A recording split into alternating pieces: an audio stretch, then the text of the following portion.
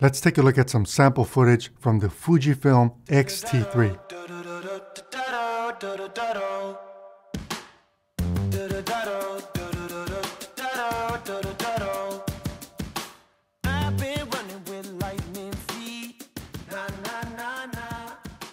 The Fujifilm XT3 is a beautiful camera, and the feature set that this little camera is packed with for video is really impressive. 4K 60p, 10-bit 422 output via HDMI in 4K, 120 frames per second slow motion in HD, and a log picture profile which Fujifilm calls F-Log. In many ways, the Fujifilm's XT3 checks off so many of the features that many of us want and need when we're creating content with mirrorless cameras or DSLRs.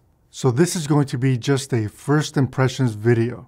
But if you want to see a full review, be sure to let me know and leave a comment.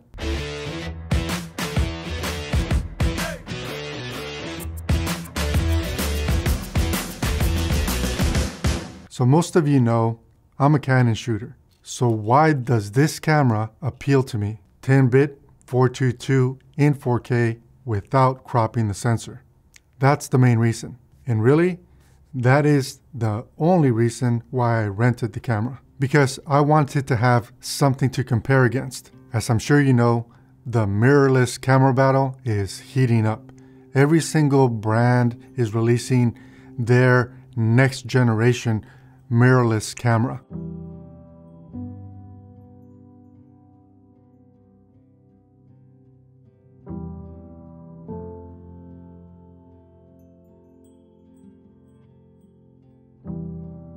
So I'm sharing my experience when shooting with the Fujifilm XT3.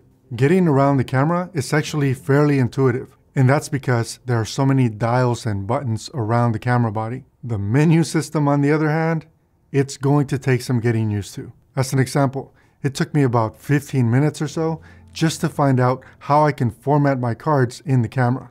So yeah, that's a little crazy, but once I got that sorted, life got a lot easier.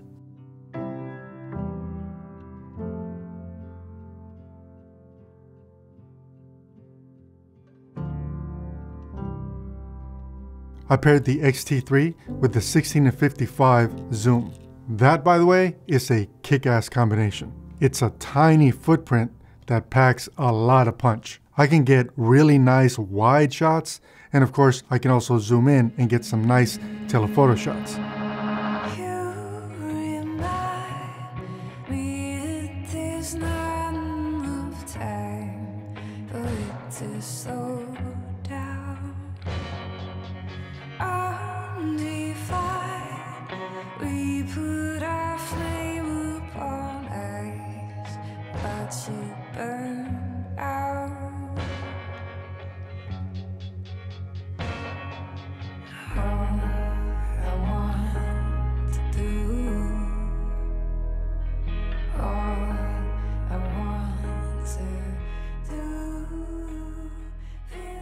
The autofocus works well overall. There were a couple times where I had to lock the autofocus in place where I had it so that there wouldn't be any hunting, or so that the camera wouldn't decide that maybe it should focus on whatever's in the background.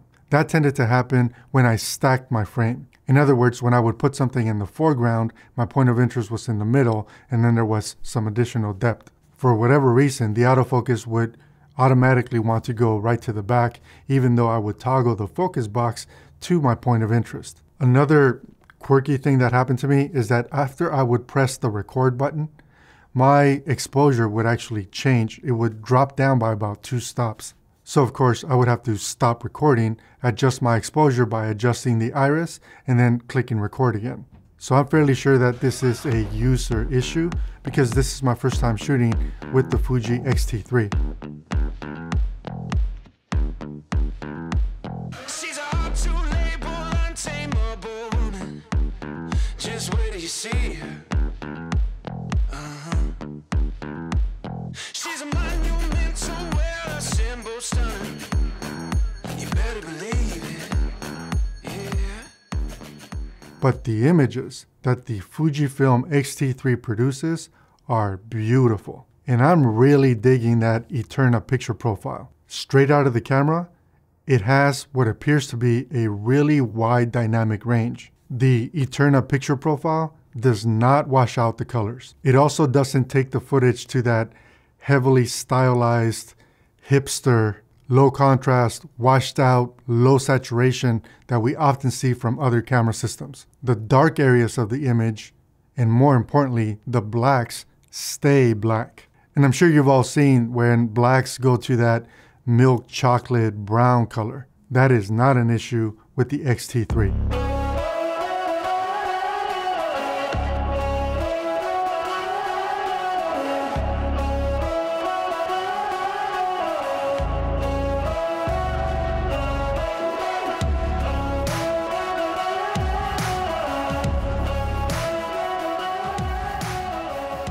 The highlight protection, or the highlight roll-off that Fujifilm is using in their Luma curve is really pleasing.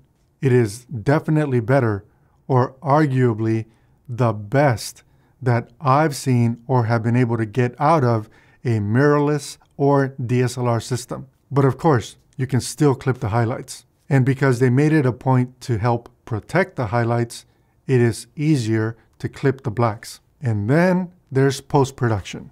I shot everything that you've seen so far using the H.265 codec so that I could retain the most amount of information and keep the highest quality. If I'm editing in Final Cut, I can set it to better quality and still be able to play back and edit in real time, 4K 60p, no issue. If I'm editing in Premiere, I can still play at full quality 4K 60p, that H.265 codec. But if I scrub the head to a different part of my clip, and then I press the spacebar to actually allow that to play through, there is some lag. So hopefully Adobe and Premiere get that sorted soon. Now, I primarily shoot video, but I did shoot some stills with the XT3.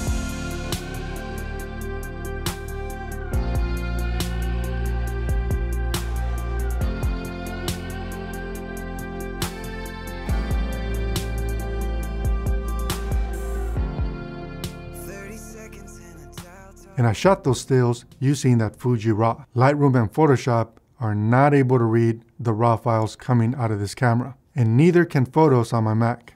So that meant I needed to download the Fujifilm's RAW viewer, which, by the way, that is not the converter tool. In other words, I can view the pictures, but I can't convert them to JPEG. For that, I had to download a different tool. So post-production has some room to improve. But let me tell you about the navigation on the Fujifilm website. The Fujifilm support section of their website very much reminded me of the camera's menu system. There is a lot of room for improvement. The bottom line though, the Fujifilm XT3 is actually less expensive than my iPhone XS Max.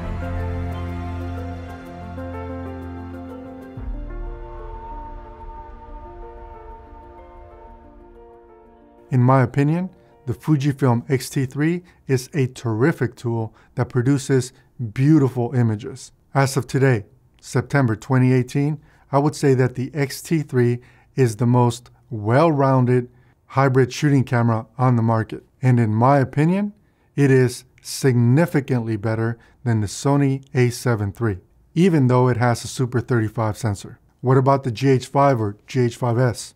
I'll say this. We can cover comparisons in the full review video. So be sure to subscribe so that you don't miss any future episodes. Do let me know if you enjoyed the video. Until next time, I'm Carlos with Media IQ, helping you compete in today's web economy. Thank you for watching, and I will catch you guys on the next one. Take care.